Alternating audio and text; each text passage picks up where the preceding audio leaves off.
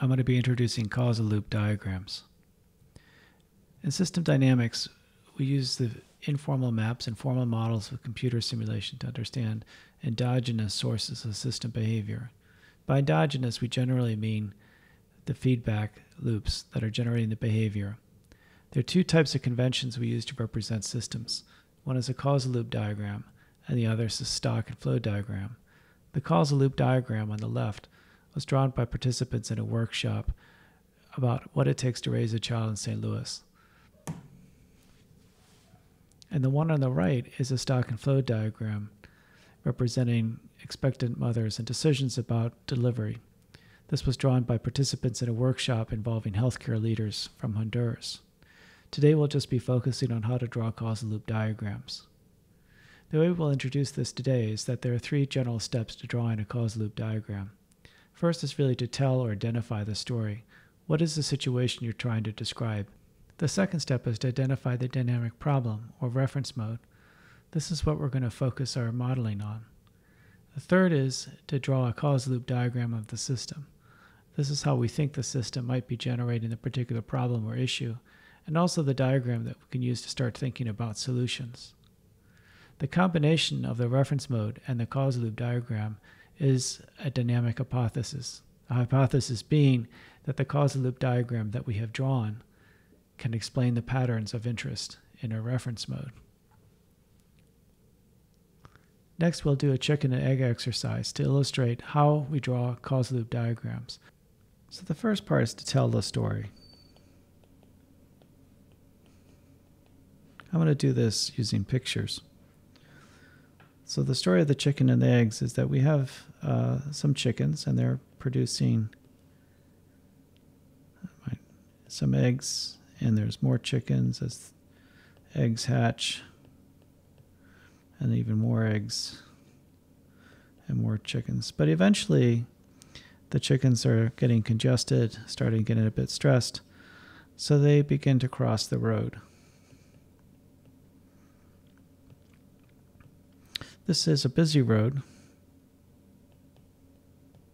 so there are cars that are driving.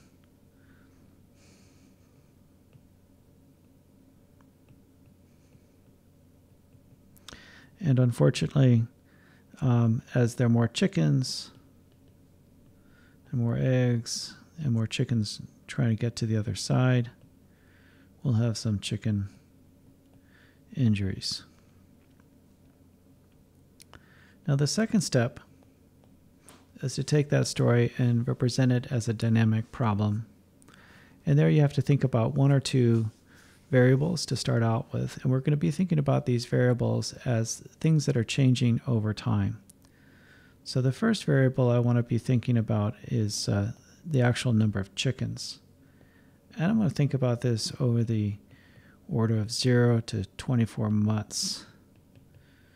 For reference modes, we'll always have time on the horizontal axis, and then the number of chickens on the vertical axis. So we're going to see 0 to 100.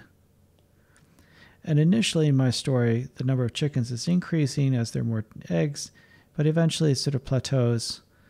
And this is my feared situation. Sometimes we might also call it business as usual, or BAU. What I really want to have happen is for the number of chickens to continue to increase. So this could be my hope for a scenario. Now the second part of the story I want to think about also in terms of over months. But these are the number of chicken injuries. And again, so maybe 0 to 10, let's say, injuries per month. And here they are increasing, and then they're plateauing. And this is also my feared scenario. What I really want to have happen is for these to decrease. So my hope is to reduce the number of chicken injuries. And this is a reference mode. It's a formal statement of the dynamics of the patterns over time that I'm trying to understand and change. And I can I know I have a dynamic problem if I can describe my problem in these terms, and if there's a difference basically between my hoped and my feared scenario. Now the next step is to be thinking about what's the causal system, the feedback system that's generating this pattern of behavior. So I'm going to start by putting one of the main variables, chickens, and part of the story is that as we have more chickens, we have more eggs. So I'm going to draw a causal link here. The arrow points in the direction of causality. So more chickens leads to more eggs in this case, or fewer chickens leads to fewer eggs.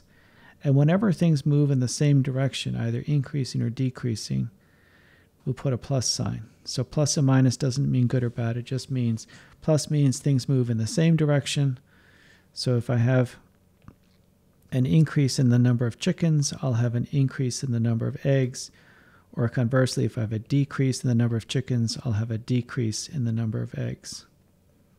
Now, as we have more eggs, we also have more chickens. And since more eggs leads to more chickens, this is a plus sign. Now, as soon as we have eggs, we don't have chickens that produce more eggs. So we'll want to pay attention to that and reflect the delay. Delays are represented by double lines. So this says that as we have more eggs, there'll be a delayed effect of having more chickens to produce more eggs. Now this is our first feedback loop. An increase in the number of chickens, this is a plus sign, so we have more eggs. An increase in the eggs, this is a plus sign, so we end up with even more chickens. Because we started with an increase and we ended with an increase, this is a reinforcing loop. It's reinforcing the direction of change. So we're going to label this using an R. And the symbol here will be the arrow, circular arrow around the R, indicating whether or not the loop is moving clockwise or counterclockwise. In this case, it's a counterclockwise loop, and R1. And we'll give it a name. We'll call it the reproduction loop. Now, the other part of the story is that as we had more chickens, we had more stress. So put a plus sign. More stress leads to more road crossings.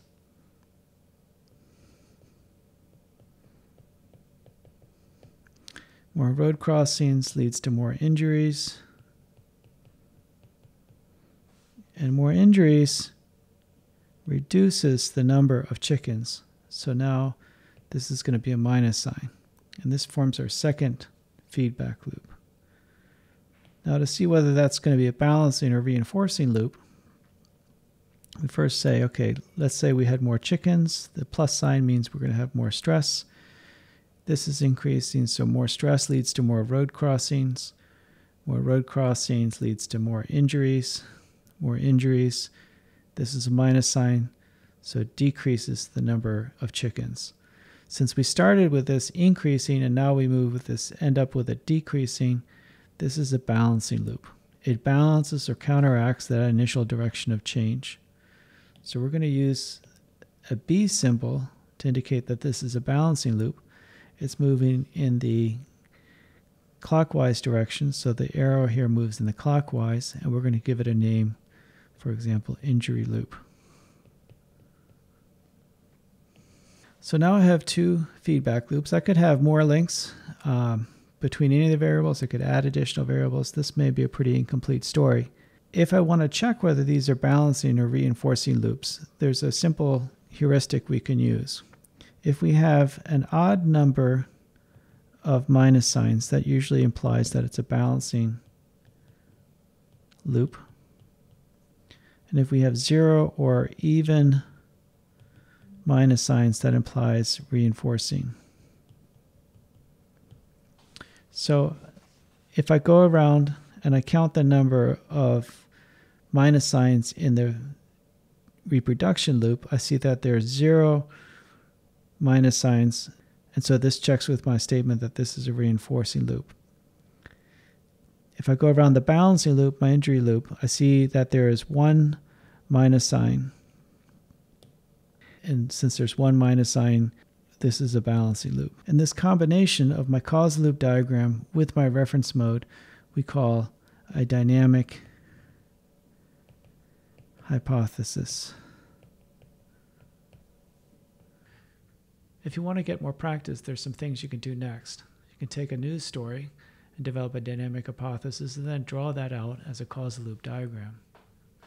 Also take a situation at home, doing dishes, laundry, anything, and develop a reference mode and map out the system using causal loop diagrams. If you want to get more into the software, IC Exchange has some resources and you can create a free account. From there you can log in and create a causal loop diagram that you can copy and paste into a document. And lastly, visit IC System for free webinars to learn more about system dynamics, software, and modeling.